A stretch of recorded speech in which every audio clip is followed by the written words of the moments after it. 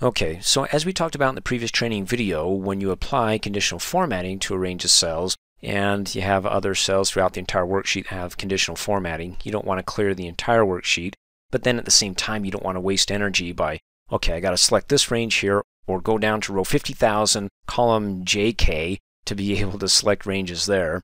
What you can do, however, if you want to manage it a lot faster, is by coming up here on the Home tab to the Styles group and click on Conditional Formatting and go down to Manage Rules. Now, before I click on that, how many different conditional formats do I have here? Well, we have the arrows and we have the bars, so we have at least two. Do I have more? Well, let's go ahead and find out. Click on Manage Rules. And right now it's just showing the rules for the current selection, which my current selection is cell H10. And there's nothing there. So instead of selecting the range here, I can go ahead and click on the drop down arrow and say, okay, go ahead and show me all the conditional formatting rules for this entire worksheet. Select it, and there you go.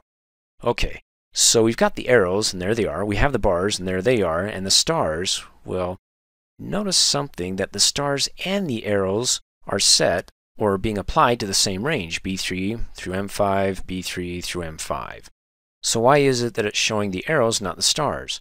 Well, you got a hierarchical structure here, so whatever's on top is going to take precedence, and that's what it's going to show. So that way, if you're like, I'd rather see the stars, you could either go ahead and select the rule and delete it, but if you want to keep it because maybe you want to go back to it, either because you're giving a presentation, you have a different audience, they like arrows, well, you don't have to delete it, you just have to go ahead with it selected and bump it down in the hierarchy so it's below the stars. And then click Apply, and because the stars are on top of the arrows, there you go. The stars take precedence. Cool.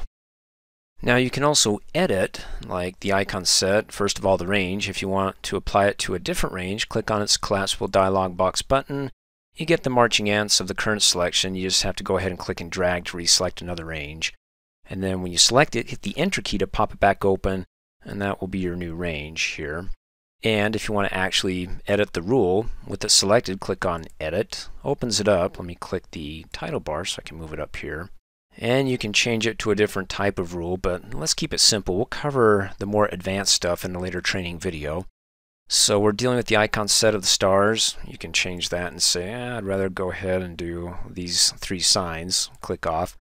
Also, you got the stars, and the value is set to, well, anything greater than or equal to 67 gets a full color, anything that's less than or equal to 33 gets no color, and anything in between 67, so it's got to be greater than or equal to 33 but less than 67, then you get a half star. So you can go ahead and change that. You can go ahead and say don't do it by percentage, do it by number, whatever works best for you. Let me go ahead and click cancel. And then of course you can delete the rules. So if I delete the stars, then the arrows will be taking over. And let me delete it. And then of course you have to click apply to update it. And there you go. We got the arrows. And then finally, if you want to go ahead and create a new rule while you're here, click on New Rule.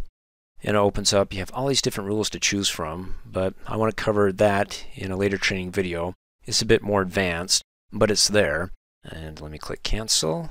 And if I'm good with everything, it all looks rather well, swell, go ahead and click OK. Thanks for watching. Hey, as a quick reminder, if you like my video, please give it a thumbs up. You can also click on me and subscribe to my channel to get notified of the latest videos. And for great specials on my products, please look in the description below this video.